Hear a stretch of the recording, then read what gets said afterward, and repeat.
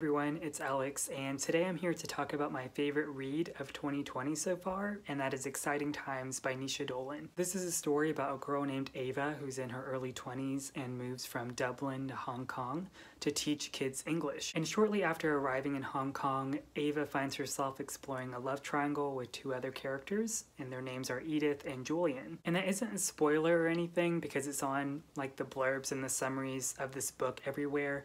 And initially I thought that this love triangle would be just a convenient way of developing characters like Edith and Julian, but I think it was actually a great way to level sort of just how opinionated Ava can be in certain circumstances. And obviously a premise isn't too groundbreaking if it's involving an early 20-something trying to explore their identity alongside romance. But when I really think about it, some of my favorite movies are actually exactly about this, and I think whenever it's done really well, it can really pay off. And for me, I think the payoff is realizing just how much Ava stacks these thoughts of her own sense of significance against her own perceptions of life that seem at times consistently contradictory. Some examples I have here is that Ava is somehow both confident but lacks authority. She's curious but she isn't manipulative, and she's self-aware but routinely indulges herself in ignorance. And of course there's Ava's genuine ability to make me feel like she actually cares about Edith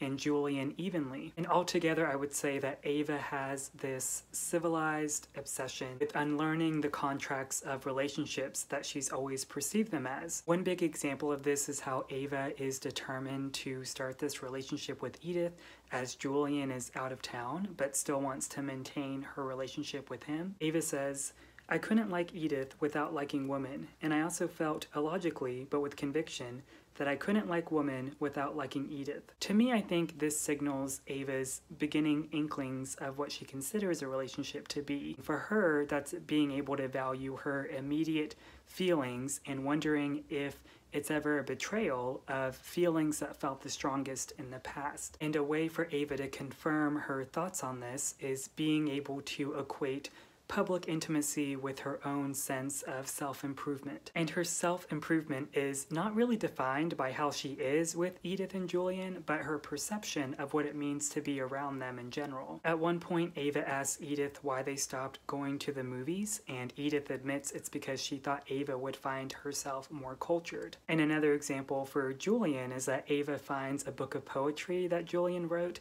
and she's worried it's really bad, but more importantly how that would change the illusion of her relationship with Julian based on her idea of him. The problem with this is that Ava believes that self-improvement can only be confined to being expanded upon privately. Even more damaging is how Ava believes that her private emotional pain is what can motivate her even further to figure out what she values in Edith and Julian. So anytime that Edith and Julian both try to become more privately intimate with Ava, it really shatters her expectations of them, and she doesn't know how to process that. And what's even worse is that Edith and Julian are both very refreshingly straightforward about what they want, and they're doing Ava a courtesy. Whenever Julian openly tells Ava that he's not her boyfriend, Ava responds, "His honesty hurt my pride, so I told myself he was a liar, and I couldn't even feel truly, sumptuously sorry for myself, because it wasn't a reciprocation I was craving.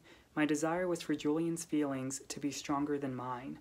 No one would sympathize with that. I wanted a power imbalance, and I wanted it to benefit me." And then we also have an example from Edith. Ava says, "She asked if I thought I'd gone for unavailable people because I knew I'd never have to face the reality that being with them would not solve all my problems. I told her she had no business saying something that perceptive. Everyone does that, Ava," she said. "You keep describing yourself as this uniquely damaged person when a lot of it is completely normal. I think you want to feel special, which is fair, who doesn't? But you won't allow yourself to feel special in a good way, so you tell yourself you're especially bad." I asked her again to stop reading me so well. Exciting Times, unlike maybe other stories with a similar premise, resists the idea of the thrust of the story being about a protagonist deciding who to love more. Instead, it really tries to crack at figuring out the person making the choices. Ava herself constantly calls herself out at the inconsistency of wanting to be emotionally available to people, which nicely denounces Ava's chances of ever being labeled this enigmatic figure just waiting to be misunderstood, because she isn't. Instead, I would say that Ava's biggest struggle is her impulse to create these imaginary scenarios that are painted so realistically, emphasized by the first-person narration that we're given. And these half experiences that she finds comfort in is always stripped of their full potential for Ava to improve on herself. One recurring scenario are Ava's phone calls back home to her family in Ireland.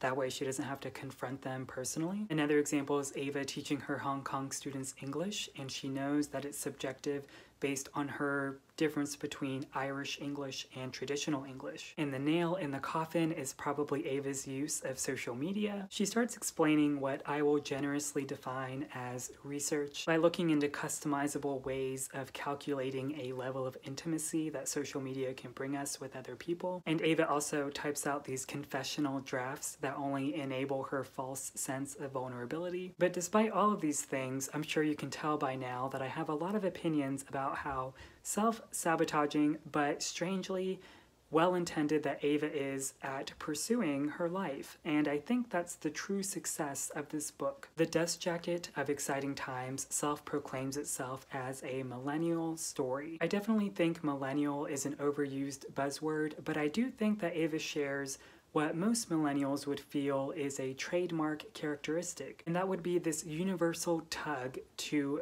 not only figure out what fulfills us, but how to feel fulfilled whenever it seems like we're constantly exposed to so many people doing a much better job at it. And that's ultimately how Ava positions herself. Not based on how much she cares for Edith or Julian or even her family, but how optimistic she is at helping fulfill a part of their lives, even if it's not their whole lives. And to me, Exciting Times is a great story for simultaneously embracing and challenging what it means whenever we give ourselves the space to figure out who we are. As always, thanks for watching, and I'll see you next time.